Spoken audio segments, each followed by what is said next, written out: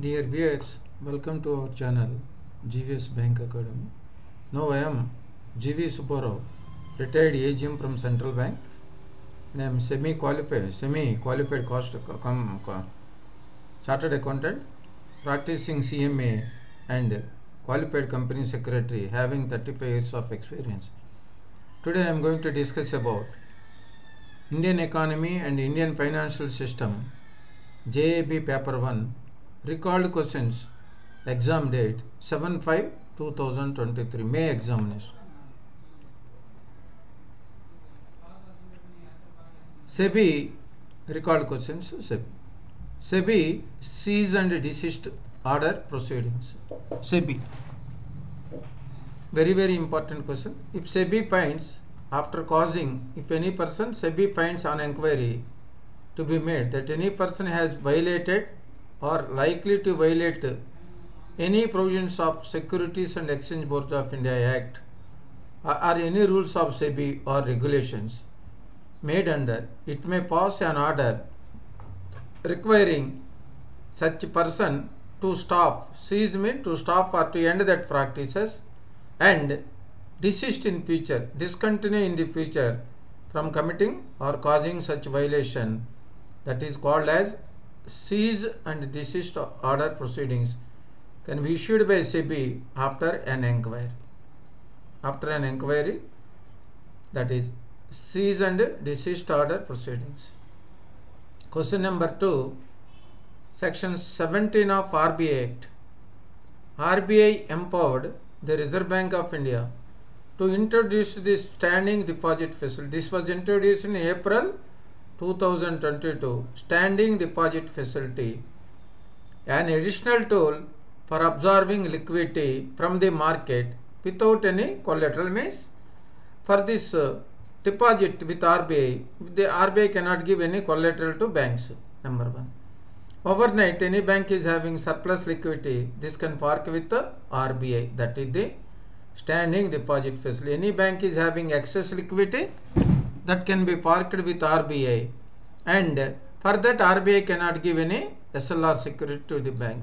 But RBI bank will get rate of interest. Present rate of interest on standing deposit facility is 6.25%. Present rate of interest. Today rate of interest 6.25%. Standing deposit facility is a financial stability tool in addition to its role in liquidity management. This is an additional tool to liquidity management, and whatever the deposit under SDF with RBI, that may be part of SLR purpose. That may SDF deposit part of SLR purpose, and may also be treated as high quality liquid assets for calculation of liquidity coverage ratio. SDF deposit part of SLR and part of high quality liquid assets for liquidity coverage ratio calculation. This is question number 2. Question number 3. What are the characteristics of infrastructure projects? In the name itself, infrastructure. Long period, long implementation, that is 5 to 40 years it will take, and it needs huge amount of funds for construction. High risk. Investment in these infrastructure projects also high risk, because getting money back is involved with risk. Long gestation or moratorium period. They will take 5 to 10 years, 6 years, 7 years moratorium period. And payback period is also. Payback period means getting money back from the project is also very high.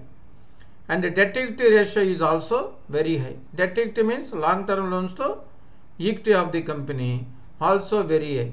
So these are the characteristics of infrastructure projects.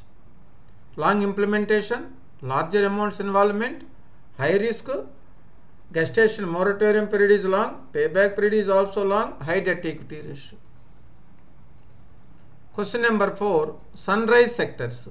Sunrise sectors, emerging sectors of the Indian, upcoming sectors, sunrise sectors, profitable sectors, and as of today these are the booming sectors in Indian economy. What are there? Green energy, fintech companies, information technology, electronic goods, pharmaceutical products, automobile industry, healthcare is also boom, infrastructure sector, retail sector, processing plants and other emerging sectors. These are sunrise means booming sectors. All are upcoming, booming. Government in India, banks are also giving lot of important. RBI is also giving lot of important to finance to sunrise sectors. Question number 5, very useful topic. Primary dealers. Primary dealers. The scheme was introduced in 1990 by RBI. These primary dealers are registered with RBI as non-banking financial companies and after registration under Companies Act. So PDs are primarily NBFC, and as of today 21 primary dealers are there. Bank primary dealers 14, standalone primary dealers 7 total. CRAR of the primary dealers as of today 15%, capital requirement 15%. And minimum net owned funds 150 crores for undertaking core activities. Core activity means marketing, investment, undertaking and of government security. That is the core activity. And diversified activities, net owned funds requirement is 250 crores. Core activity 150 crores, diversified activity 250 crores. What are the main functions of primary dealers? Purchase, sell of Government of India SLR securities, Government of India auction securities. Primary dealers should have a minimum turnover ratio in Government of India securities. By year end, they have to show the minimum turnover ratio in Government of India securities. And minimum bidding ratio also they have to achieve in each bidding auction process by Government of India securities. And minimum underwriting commitment also required for primary dealers in Government of India security. And they are also market makers for secondary market participation in Government of India securities. In one word, these are the supporting organizations in the Government of India securities, market makers in Government of India securities. Primary dealers main activity market making, and means buying and selling. That is there. Question number 6, Plastic Hackathon 2021, a campaign to ensure that the country, Indian country, is free of single-use plastic by 2022. With Government of India initiative, Plastic Hackathon 2021, campaign to ensure that the country is free to single-use plastics by 2022. Question number 6. Question number 7, very difficult and important. Rate of interest applicable for micro enterprise, small enterprise, medium enterprises, RBI, as per RBI guidelines. These guidelines are applicable from 1st October 2019. For any loan you are giving to micro, small, the rate of interest linked with EBLR, external benchmark lending rate. And 1st April 2020, medium enterprise also it has extended. EBLR, external benchmark lending rate linked with RBI repo rate or 91-day treasury bill yield or 182-day treasury bill yield or any other benchmark rate developed and published by Financial Benchmark India Limited. So, whatever the loans banks are sanctioning, the rate of interest must be linked with EBLR, external benchmark lending rate. That it may be repo, 91-day treasury bill yield, 182-day treasury bill yield or any other benchmark rate published and developed by Financial Benchmark. This is question number 7, very important. Question number 8, special long-term repo operations conducted by RBI towards small finance banks. By providing further support to small business, micro units, small industries, RBI conducted special long-term 3 years period long-term repo borrowing to small finance banks. Rate of interest, repo rate, policy repo rate for the small finance banks. Further, after SLTRO borrowing from RBI, these small finance banks has to deploy the fresh lending to borrowers, each borrower maximum 10 lakh rupees. Maximum 10 lakh. This question they had asked. How much each small finance bank can lend to a per borrower after borrowing from SLTRO, special long-term repo operations, 10 lakhs for. How many years it is borrowing? 3 years. What is the rate of interest? Policy repo rate. Why it is providing? To provide further support to small business, micro and unorganized sectors. Question number 8. Question number 9. I have taken in one question. They had asked 4 or 5 questions on 7th May 2023. CRR, SLR, MSF, 4 to 5 questions.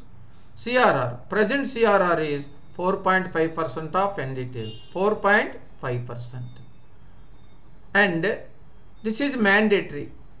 Mandatory, all banks has to maintain cash reserve ratio with RBI, 4.5% of NDTL.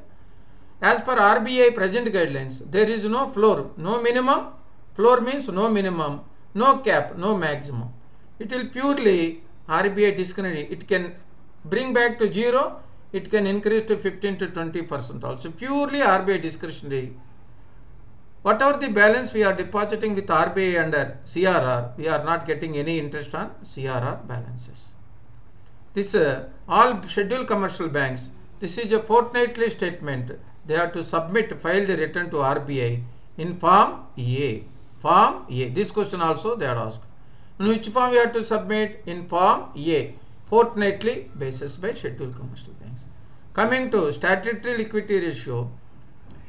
Presently SLR is 18% of NDTL. Present SLR as of today. Minimum, the floor limit for SLR, no floor, no minimum. Purely RBI declaration minimum. Maximum, it cannot cross cap 40% of NDTL, net demand and time liabilities. And which form they have to submit to RBI monthly statement? Form number 8 by scheduled commercial banks. Every month form number 8. Here important point is form number 8 SLR, CRR form number A. These two questions they are asked. And what is the minimum and maximum? These two questions. Any bank, if any bank failed in maintenance of CRR SLR, what is the penalty? Bank rate plus 3% for overnight. The default continues for more than 1 day. Bank rate plus 5%. Bank rate plus 5%. Present bank rate is 6.75. It may vary. Bank rate plus 3% of overnight. Beyond that, bank rate plus 5%.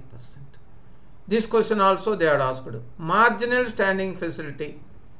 Emergency borrowing, intraday liquidity borrowing from RBI during afternoon time or evening times from RBI.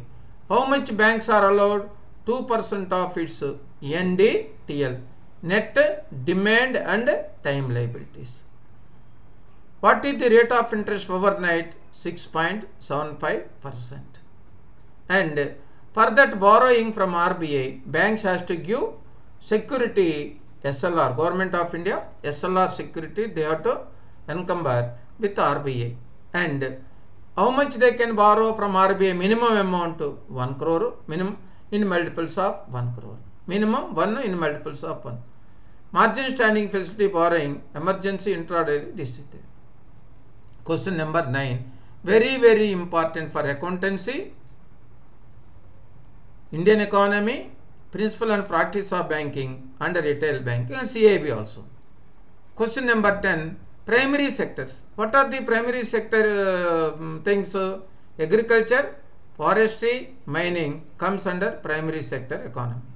Secondary sector economy, what are there? Manufacturing, small scale units, major enterprises, global organizations. These are secondary means manufacturing sector.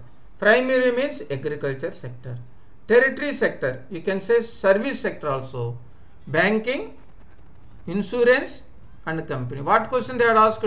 Banking comes under which sector? Indian economy, territory sector. Insurance, territory sector. Communication, territory sector. So, primary sector agriculture, secondary sector manufacturing, tertiary sector service sector. Dear viewers, these are the 10 questions are very important for forthcoming examination also. Thank you very much for all. And for the October examinations, we had already started the online classes for JAIIB. Thank you very much for all.